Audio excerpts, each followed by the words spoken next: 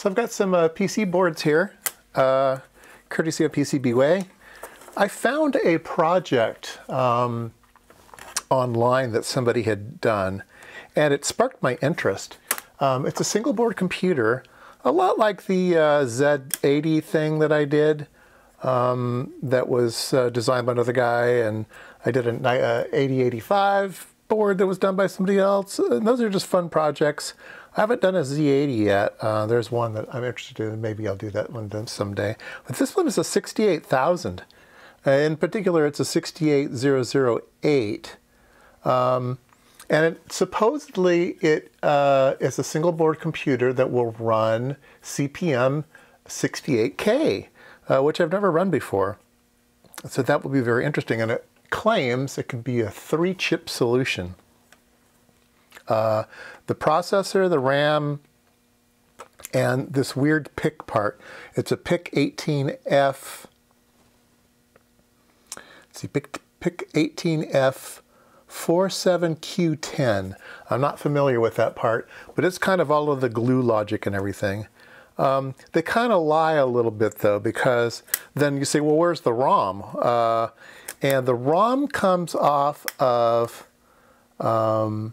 an SD card, which is a little module that you buy off of eBay or someplace, and it plugs into here. And then there's a real-time clock that you can add that plugs into here.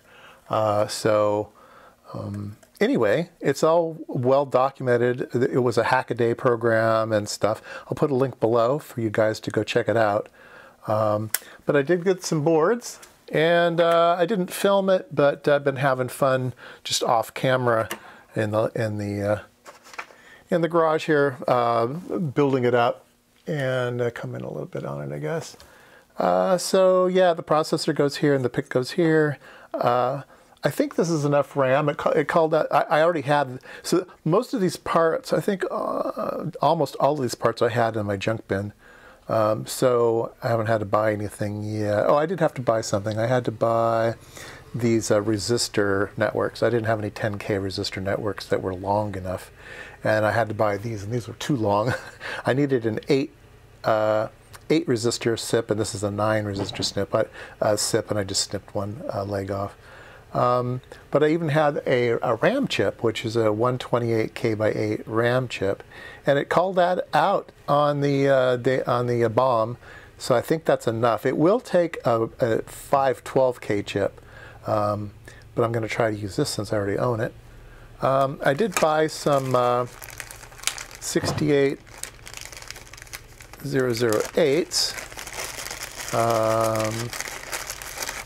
so I can take one of those out, I guess, and pop it in. Why not? Need to bend the legs straight. And there's a few bent ones. Yeah, there's a few bent ones.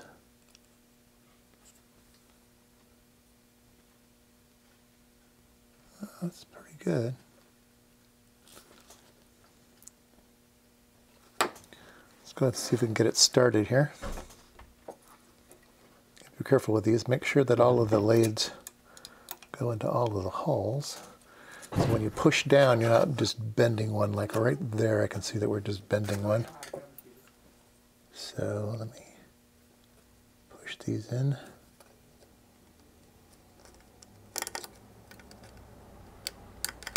There we go. I think I'm ready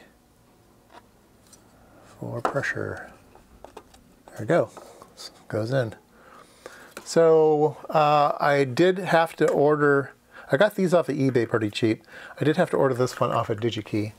It's the only one I could find somewhere. So, and there was only 2 in stock, so I bought both of them.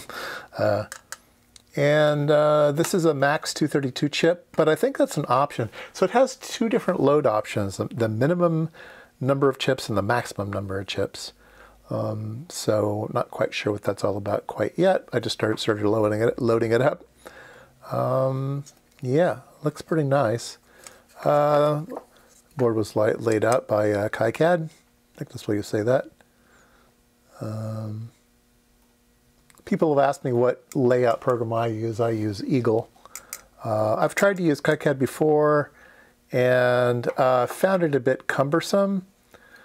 Some people say, well, if you come from Eagle, then KiCad won't be the same, but it still seems cumbersome to me. I mean, I've used, in the way back days, I used Pads, which is a Mentor graphics program, a super high-end program, and I found it quite good, and when I went to Eagle, it seemed quite similar to Pads. KiCad was just a bit clumsy to me. But it does do the job. I mean, it does do everything you need it to do. I just didn't think it was fast. The tools weren't quite fast enough for me. Yeah, so let me continue the build here. And I think most of this project is going to be getting everything in software up and running. It seems to be well documented, but you need to program the PIC, and you have to do that with some type of ISP, and then you need to put programs on the SD card. I need to figure out, I think I have a card laying around. I might have to buy one of those. It has a lot of LEDs, user power, halt, and I/O operation. So I put different color LEDs over here. And it's got another LED up here, which is the SD card. I think whenever you access the SD card, it lights up over here. So yeah, pretty cool. The little chips are just a HCT11 and an HCT00 and another HCT00. So yeah, there you go.